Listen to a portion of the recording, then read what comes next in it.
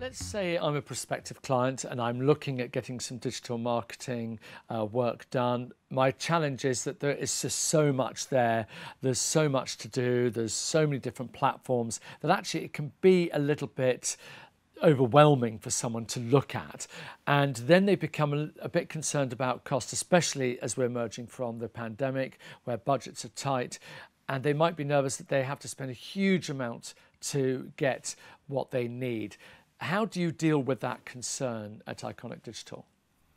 Well, one of the ways that we would always advocate implementing a good marketing strategy is to focus on what we call omni-channel digital marketing, which essentially is the concept of taking every digital channel across social, search, paid advertising, marketing automation, and then disseminating that campaign in the same way. So essentially, you're making sure that your brand message comes out on each one of those channels. But look, as we're coming out of a global pandemic, I understand businesses have limited marketing budgets.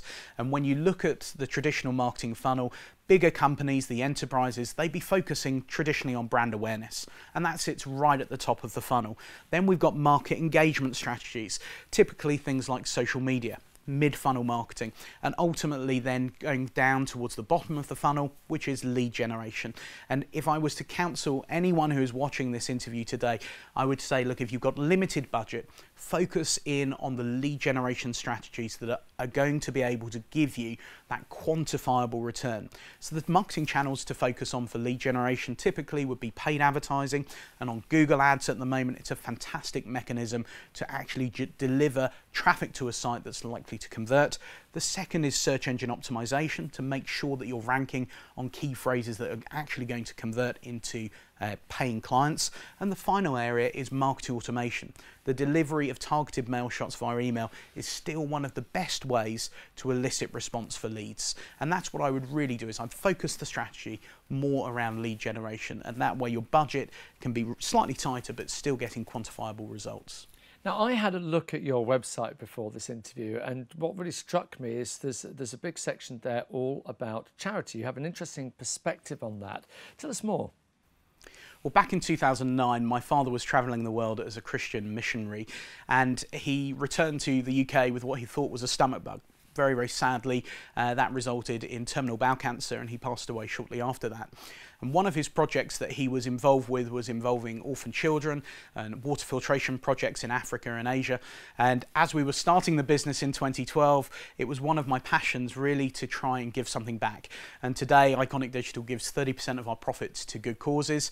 Not only do we do that here in London and in the UK, but we also then continue to maintain some of those projects, not only as a legacy for him, but the more we grow, the more we can give, and it's something that our clients really buy into as well. Well, fantastic work, and great to hear about that. And looking forward, I presume you're obviously going to be continuing with those great works, but what about the industry itself, the digital marketing industry? We know it's going through tremendous change at the moment, almost an accelerated pace of change. Where do you see it in, say, the next 5-10 years? What sort of changes should we be anticipating? Digital marketing is moving at such a rapid pace, and the innovation within technology is one of the things that's fueling this change. So where I see it going in the next 5 years is the technology is likely to continue to develop at a very fast pace. This year we've had the privacy scandals with Facebook, we've had the redeployment of the Google Ads algorithm, and many more technological changes. What we're finding is the use of artificial intelligence, machine learning, big data is all now fueling the way in which marketing is being produced. So we're finding that marketing is going to become far more personalized. It's going to be far more focused around the individual prospects that we're targeting and our customers, but also in the future we're going to be utilizing technology to drive more and more returns from our own digital strategy. Now, we've talked a lot about quantifiable results in this age of digital marketing and everything associated with that, and the rapid pace of change. For anybody who might be watching, who's a decision maker, who's looking at this interview, what key 3 points would you like them to remember? Well, the first thing I would say is if you are doing digital marketing at the moment and it is not producing you results, please stop it. Okay, please go for something and try doing something new.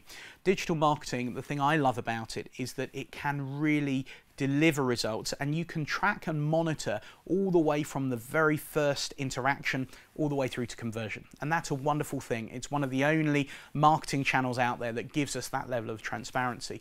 So it's really important, firstly, that you're utilizing the right digital channels for your business. The second thing is that the technology stack that you use has to be built in the right way. Now, search engine optimization, getting ranked in Google, has often been considered a dark art.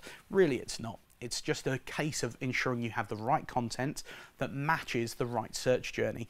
And what we're finding at the moment, particularly over the global pandemic, is that searches have actually risen in Google. And so the result of people actually using their mobile device, mobile is the way forward, and so our website has to be responsive for mobile. But I always encourage people to think slightly bigger than that.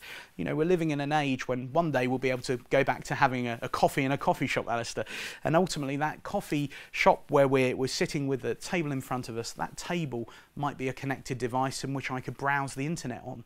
So what's my website going to look like in front of the table that I'm sat on, or the fridge that now has a screen panel on it? So there's so many different devices. As we think about the future of digital marketing, we've got to ensure that our website scales to fit on all of those things.